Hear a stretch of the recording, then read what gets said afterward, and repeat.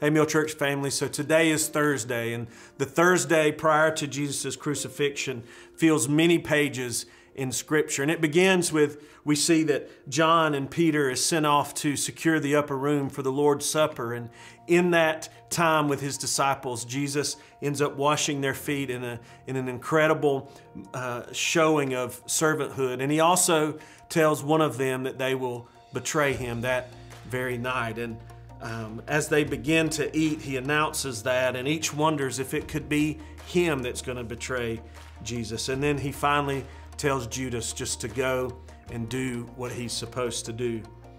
So during the Last Supper, Jesus sets apart the Passover bread and the cup, and he perfects their meaning, really. And he says the bread is his body and that the juice is his blood. And this meal will no longer remind them of God's deliverance primarily from the Roman government, but it will remind them of the freedom that they're going to have from their internal sins, from their guilt, from their past.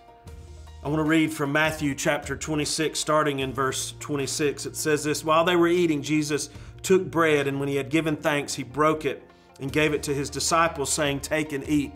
This is my body.' And he took a cup, and when he had given thanks, he gave it to them, saying, 'Drink from it, all of you.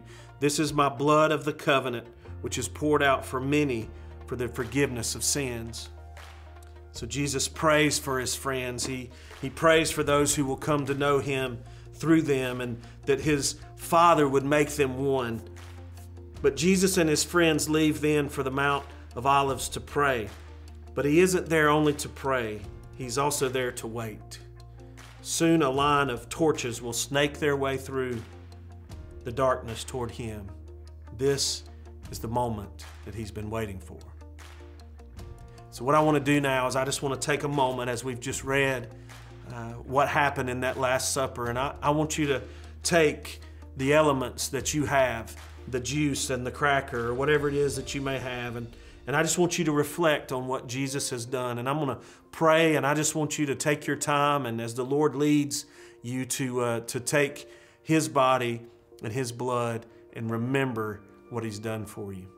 Father, I thank you so much for this representation of what you have done for us, that you came to do for us what we couldn't do for ourselves.